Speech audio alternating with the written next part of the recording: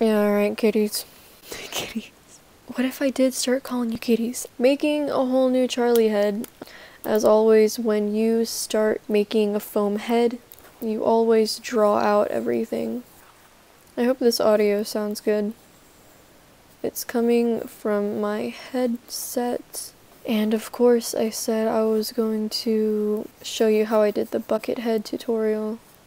Or method, whatever. All my stuff has to be tutorials because I really don't know what I'm doing with my life. This is your bucket head, which is not that hard to make. When I jump cut to crafting the foam together, you're gonna see how I do it. Or maybe not. No, maybe I'll just be really lazy and not do it. But this is for your eye hole. Make sure it's far enough so where you could see your hand on the side of your face, and they're close enough together to where you can see your hand if you put it in front of your face. But of course, whichever shape you want, you just start out with a muzzle. I hate doing drawing tutorials in any sort because I'm just not good at them. In my opinion, if like I know I say like you could do anything, like I really believe that, but if you can't even like draw a stick figure and you want to make a fursuit, kid, I'm sorry, you're gonna have a lot of trouble. But you know, it's okay, and I can help you, I guess. You're gonna always start out with these two pieces, which is a muzzle and a bottom jaw. And of course, I don't use the folding thing anymore. I actually draw the shape and the foam like that, and I don't just glue it on like that, but here's the bridge of the snout, which goes up, and the forehead, which goes around the eye and down, connecting to the snout. This just gives, I don't know my anatomy. Like, I know what I'm doing, don't get me wrong, but trying to explain this stuff is hard. Also, with the brow bones, you can either do, let's do a darker color. You can either do, like a triangle, or like just a straight up oval. I've done both, and honestly, triangles are easier to work with when you're sewing.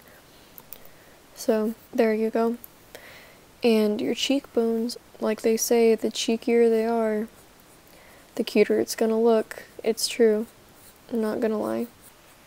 I make sure my cheeks reach, like this would be the ear right here, that's an ear, right behind it. Just, you know, to block their hearing. And the upper cheekbone covers more than half. Actually, we're gonna fill this out a little bit more. So now you just have this space in between here for your eye. Make your eye any shape you want. I always make them half circle because, you know, that's my style.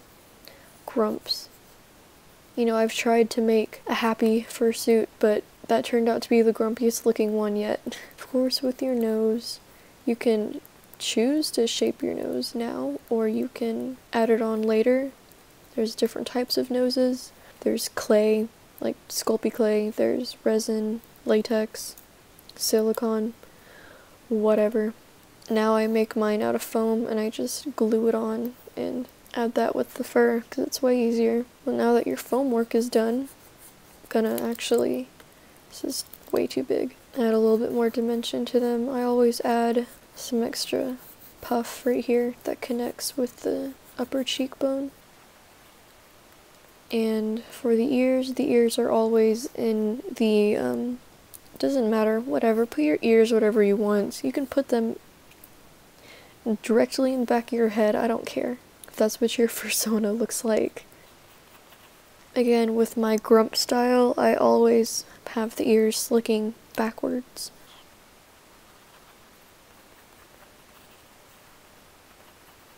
Make sure to add the foam structures and shapes.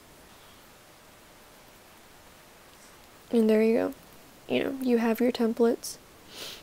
This really isn't that important. I know there's some makers that don't have a reference at all to what their foam work is going to be, and they make amazing stuff. Like, they just start gluing on foam and it looks good. I can't do that. I've never been able to do that. Even when I draw, I know people that can freeform draw without like the circles and the triangles, and I don't know how they do that.